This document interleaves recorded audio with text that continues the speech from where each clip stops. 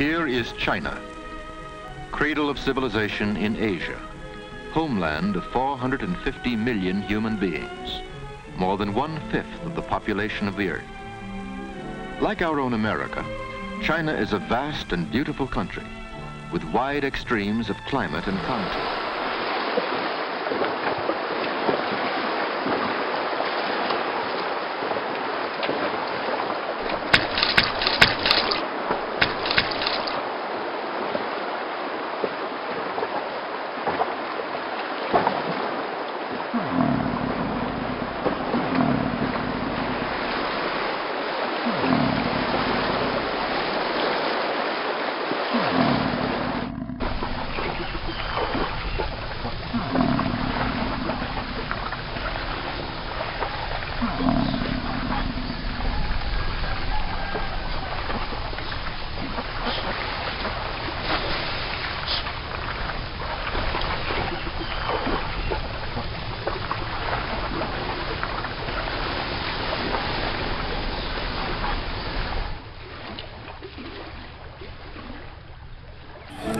One of the most colorful types of Chinese sport and pageantry is the Dragon Boat Festival.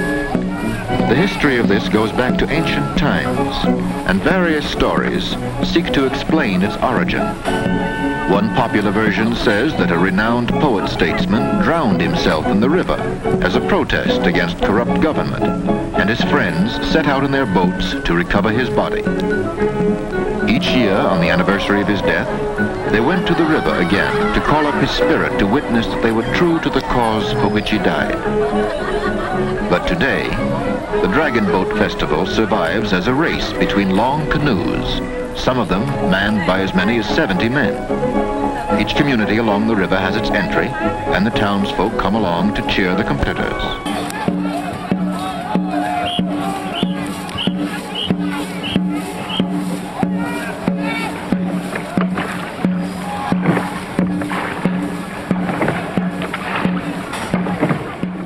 But sometimes, the rivers of China turn unkind, and the disaster of flood visits the countryside. In the past, millions of lives and billions in property values have been destroyed by the waters. But in the future, modern engineering will control these rivers for the safety and the service of the people.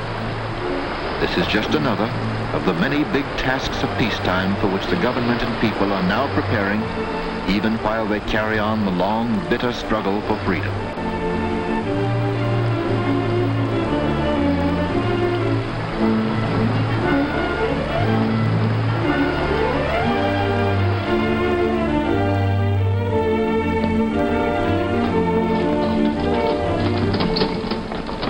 China has been called the sleeping giant because it clung to the ways of the past while the younger civilizations of Europe and America embarked on the Industrial Revolution. But in the years following 1911, when the reign of the Manchu emperors was ended, China began to relax its old rigid tradition of farm and village culture and to emerge into the modern world.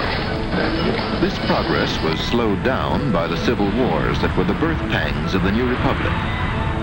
But the Industrial Revolution had begun, and the Chinese were showing a natural aptitude for the use of the machine. The great seaport of Shanghai was a center of this new industrial life. Shanghai was first attacked by the Japanese in 1932, a year after their seizure of Manchuria. And from then on, the Chinese worked rapidly to build the wealth and the productive power which they knew they would need to withstand the inevitable assault on China proper.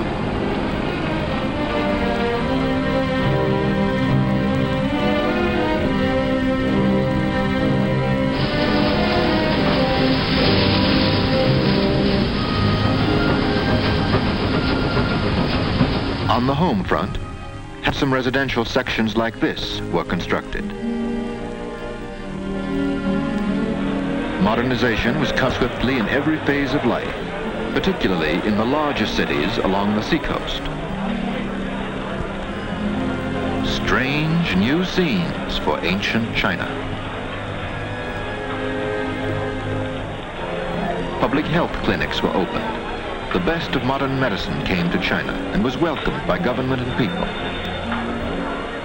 Popular education was spreading. Young China was going to school. James Yen, who had studied in America and gone home to China, started his great mass education movement. Working with the government, he devised a sort of basic Chinese from his country's complicated picture language. And even young children found they could master this. After they learned the shapes of the characters, the actual writing is greatly simplified. This pretty little girl seems to be having no trouble. China was building strong minds and strong bodies, aware of the importance to the nation of a vigorous and informed youth. Here's a young fellow who means business.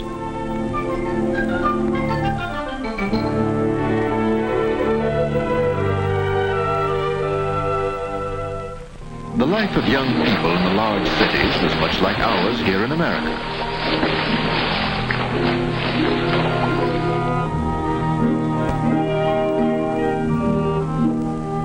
It was for China a renaissance, a swift but ordered march into the modern world, a remarkable achievement for a people that had always held the ways of the past in deepest reverence. Here are examples of the young men and women the colleges were producing, fine representatives of new China, studying the arts of peace. But peace was not on the program of the ambitious rulers of the island empire across the China seas. Suddenly, in 1937, the Japanese struck on a vast scale, and China's battle for its life began.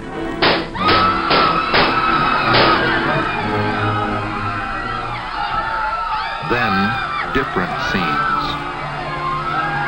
Defenseless, unoffending people fleeing from the horrors of total war. 50 millions of people like these were the victims. Up and down the land of China, they were driven from their homes, separated from their loved ones. And each one who survived had a story of terror and death to tell.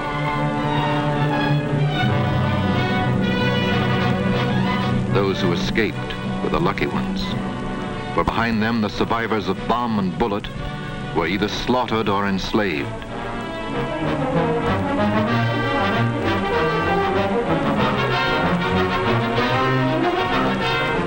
China had so many Coventrys, so many Liebitzes, that had long ago lost count of them.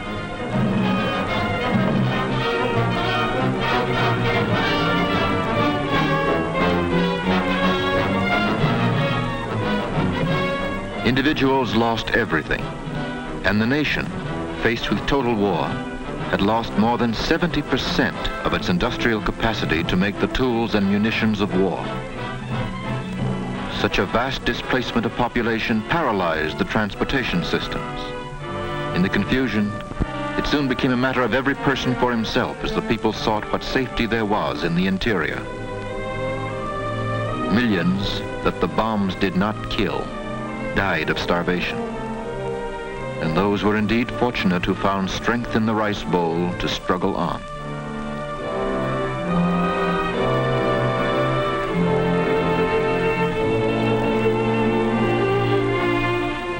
These are China's orphans, the orphans of the war. Many thousands of them today are in the friendly haven of the orphanages supported through United Relief.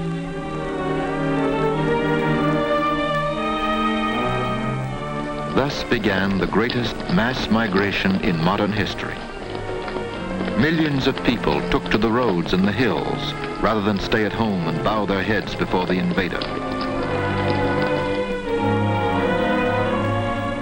They came flocking into the undeveloped interior, where there was no work for them, where there were appalling scarcities of goods and food.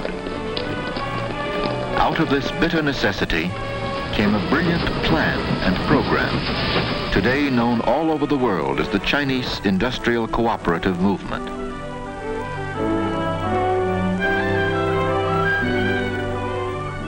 Here, the refugees register for food and a job in the workshops. The cooperatives set up their first meager equipment in small units in the walls of cities, in caves in the hills, under trees, or wherever shelter could be found from the weather and from roving Japanese bombers. Often they had to use century-old methods for lack of modern tools. Thousands of women rallied to spin and weave army blankets for the soldiers in the field. Out of occupied areas, guerrilla soldiers and workers spirited tools and materials to the cooperative factories. Some equipment was set up as far as 1,500 miles from its starting point.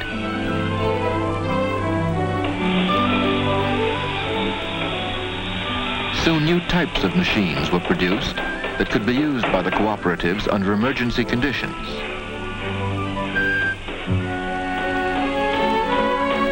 In more than 2,000 of these cooperative workshops, 500 different articles are made for the Army, Red Cross, and civilian population. Thus, many refugees of China who had lost everything, even hope itself, were blessed with the gift of work and the chance to help their country win its fight for freedom.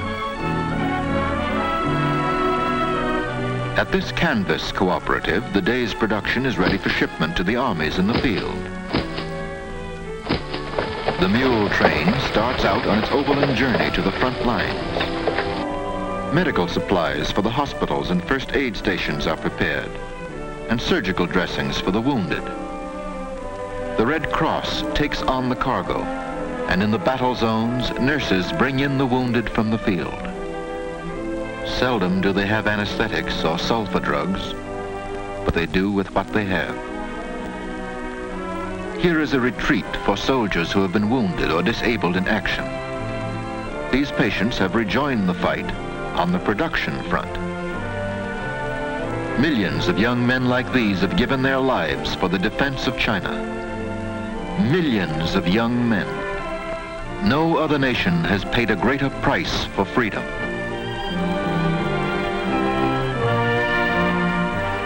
The faces of fighting China. Good comrades for us to have in this gigantic war we fight in Asia and Pacific. The leader of fighting China, Generalissimo Chiang Kai-shek. And the heart of fighting China, Chongqing, capital city of a nation that remains after 7 years of war, unconquered and unconquerable.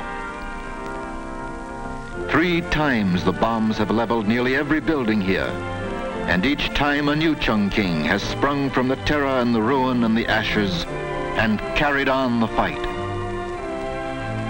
Yes, Chongqing still stands by the Yangtze, a vibrant symbol of the millions and millions of China who fight the good fight with us and who will keep the faith with us in victory and in peace.